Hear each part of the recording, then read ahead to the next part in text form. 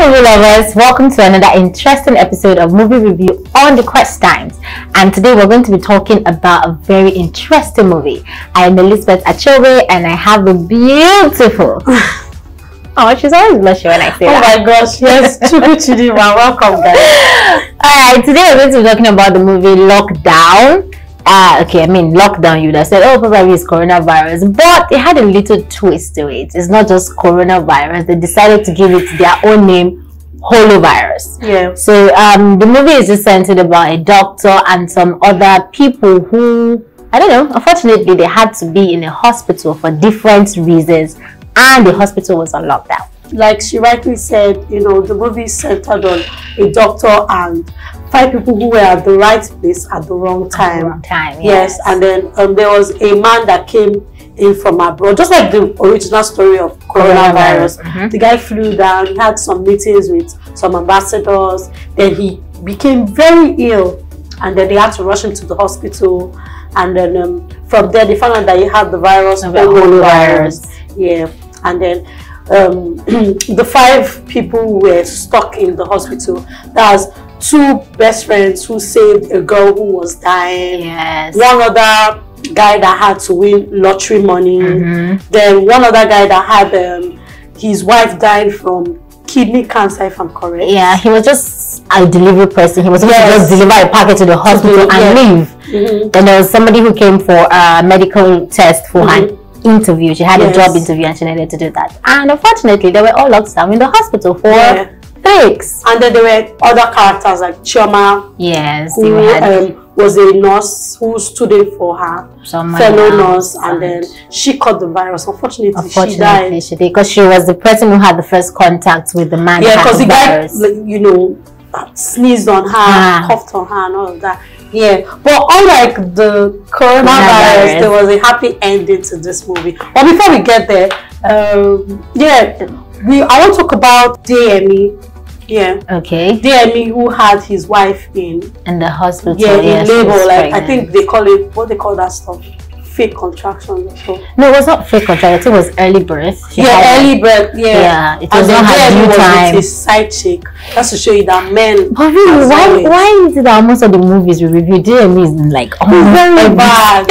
Someone should give him good role to play one day. I know he has a lot of good roles, but I think he does the bad role very well. Like he knows how to play the character really amazing. I think that's why they give it to him. So yes.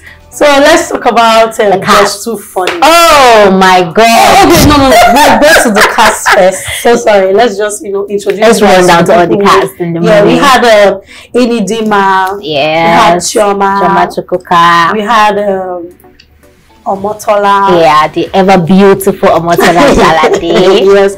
We had Tony Ume. We had Ada, you know. Yeah. Rest in peace. Adame. We had Charles Awurum. Yeah, it's been a long time I saw him in the movie. Black too. I mean, there were a lot of stars in the movie. Exactly. And you know what? I'm sorry. I think I'm just excited about the movie. Just too funny actually killed the character. It made the movie so interesting. There was this new light he brought to the movie. I love that he played his normal self in the movie, because everybody knows that he's a comedian. He's also a comedian. He was the one that won the lottery.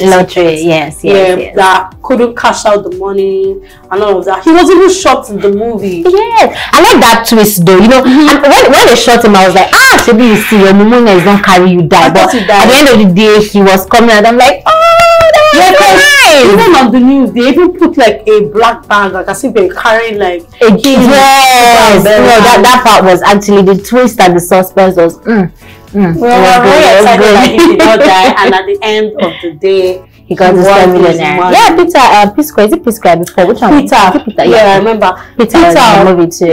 Okoye. Yes, Peter Okoye was in the movie. Peter Okoye was in the movie. He was the anchor for the lottery tickets and games. I also want to talk about the father's love. How, you know, they highlighted it in the movie. Yes, it was. I can't really explain how, you know, in the movie, the beginning, we saw how the father was always insulting Josh too funny. I mean, he was not to anything. You know, he's very useless. And we could see, and you know, towards the end of the movie, when he brought him, himself, the touts, and, and all of them to come and fight for his son that they killed. So we can see that no matter what happens, you know, whether your child is misbehaving or not, you know, you would still love your child regardless. So I loved how, you know, he came out, you know, came to fight for his son, and at the end, he was happy that, you know, his son wasn't there. You know, a father's love is something, it's one thing that people do not really talk about that much, but then a father's love is something that can actually go really, like, it extends so far. They can stretch out themselves so well for their children. It's actually very nice at that part of the movie. And we're going to talk about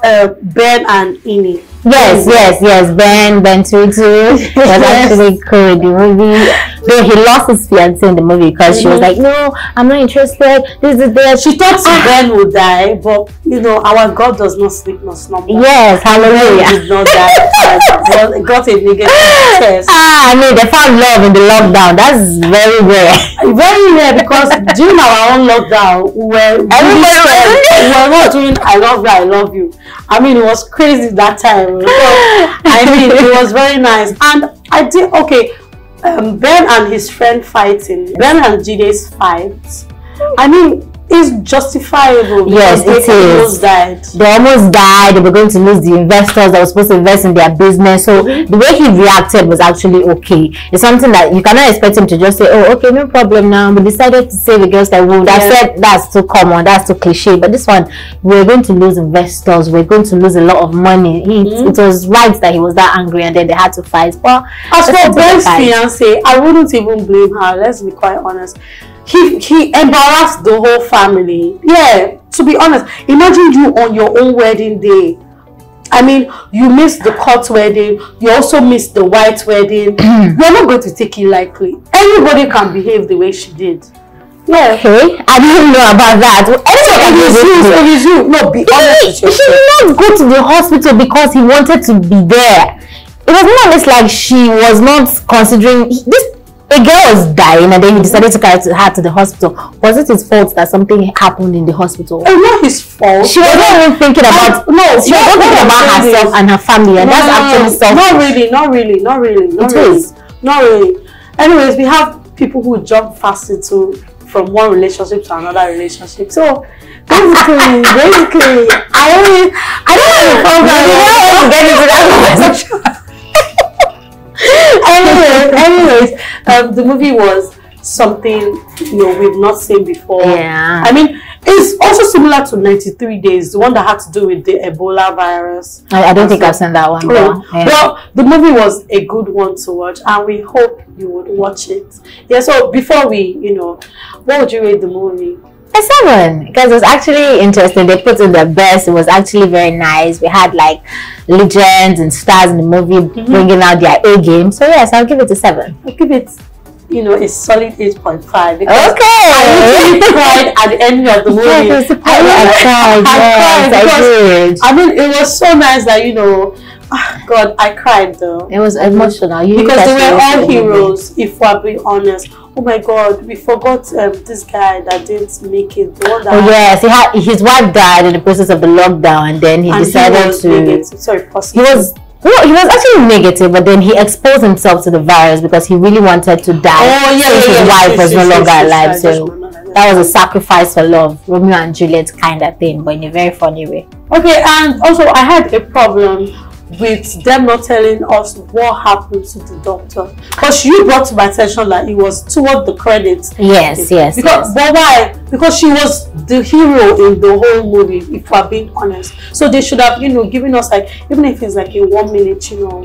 Hey, that's why you should watch credits. Watch after credits. Why would I watch after credits? It's very to watch this movie, watch everything complete. Watch the cast, the director, watch everything. To be honest, I don't even wait for all that because it's not really my business. So, but from now you start watching it. Hours of my life watching something. You're not wanting to watch credits. Why? So anyway, we're glad that the doctor was negative at the end of the day, and it was a happy ending at the end of the movie. Yeah, please hold your tissue boxes when you watch the movie because it's going to get emotional. Okay, yes. We've come to the ending of, another exciting movie review, and we can't wait to have you next week. So please, if you want to see more of our movie reviews, please go to our social medias at The Quest Times, and please visit our website at www.thequesttimes. Till next time, and Elizabeth will see you. Bye.